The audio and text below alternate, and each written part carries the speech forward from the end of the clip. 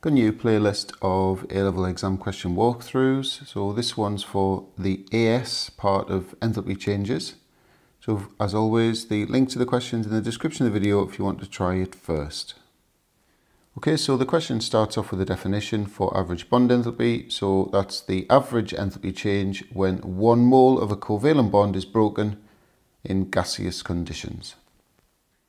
Next part, we've got to use these average bond enthalpies to calculate the enthalpy change for this reaction.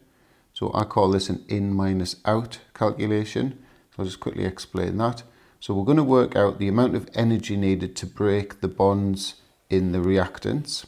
So that's my energy in. And then we're going to get energy out when we make these bonds in the products. So that's my energy out. The delta H is the in minus the out. Okay, so I'll just run through these numbers. So in 4 moles of ammonia, you've actually got 12 moles of the NH bond. So we multiply this bond enthalpy by 12. 3 moles of O2, we're breaking 3 moles of this bond here. So we treble that. So the total energy in is 6186. And then for the energy out, we're making 2 moles of nitrogen, so it's double that one. And we're making 6 moles of H2O. So in each water molecule, there are 2 OH bonds, so we're going to make 12 moles of those. So we multiply the OH bond enthalpy by 12. There's our energy out value. So the enthalpy change is the in minus the out, minus 1272 kilojoules per mole.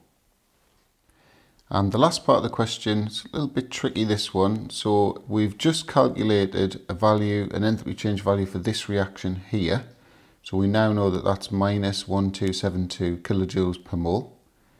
But we've got to work out, we've got to use that and this extra information to calculate a value for the enthalpy change of combustion for ammonia. So there's a couple of things we need to factor in here. The equation here wasn't carried out under standard conditions because we've got gaseous H2O. Standard conditions, so 298 Kelvin, H2O is a liquid. So what we've got to do is we've got to keep the sort of cycle going, if you like, or keep the process going until we get 6 H2O liquid. And then the other thing to factor in is that the enthalpy change of combustion is the enthalpy change for the combustion of 1 mole of a compound completely. Well, this is going to give us 4 times that answer. So at the end of the calculation, we're going to have to quarter it. Okay, so I'll just run through what's on the screen now. So we know the enthalpy change for that reaction there, but we need to factor in going from 6 moles of gaseous H2O to 6 moles of liquid H2O for the standard conditions. We were given the enthalpy change for the conversion of liquid H2O to gaseous. So that's that process.